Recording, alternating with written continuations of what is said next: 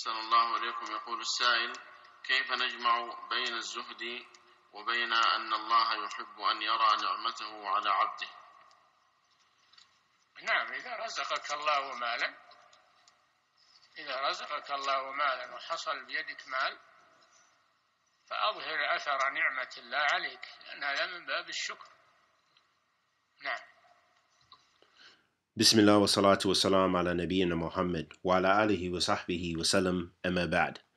أيها الأحباب, Sheikh Saalih bin Fawzaan ibn Abdullah Al-Fawzaan Hafidhullah Ta'ala was asked, how can we put together what appears to be a contradiction between having zuhd, asceticism, and between that Allah loves to see His blessings upon His servant?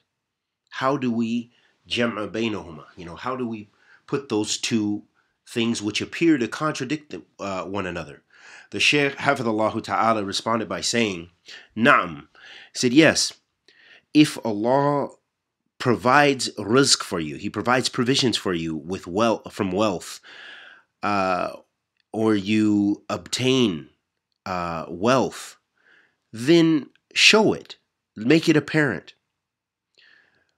Make apparent the blessings of Allah upon you.